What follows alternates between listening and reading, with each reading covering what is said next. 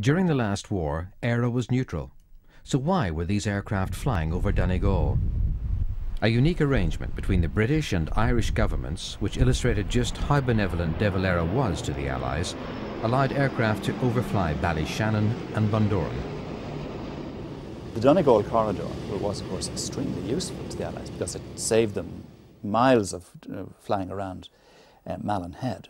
And that was an example, perhaps, but it was a breach of neutrality.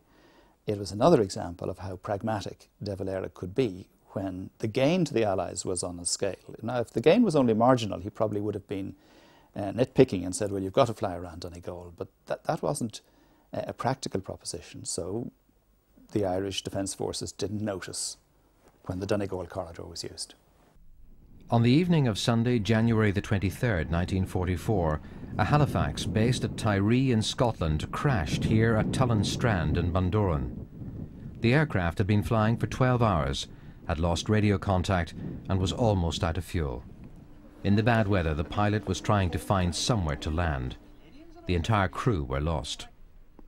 A set of rosary beads were found on the body of Vladimir Adamich. He was buried at the Catholic cemetery in Irvinstown. The two girls that saw the plane come down, I still have their letters. They wrote us.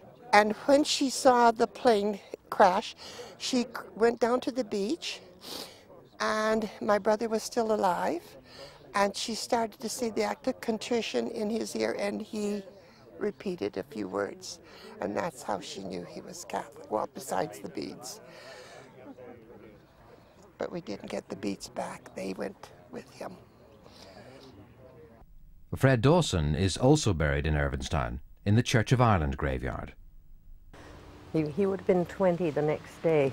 He was killed the day before his birthday. And I was with all 4 of the boys in Eastern Canada when they were training. So I feel close to the 2 over there, and Fred, and my friend's brother, who is buried up at the Catholic cemetery. For 2 women united by the tragedy, this journey is deeply personal.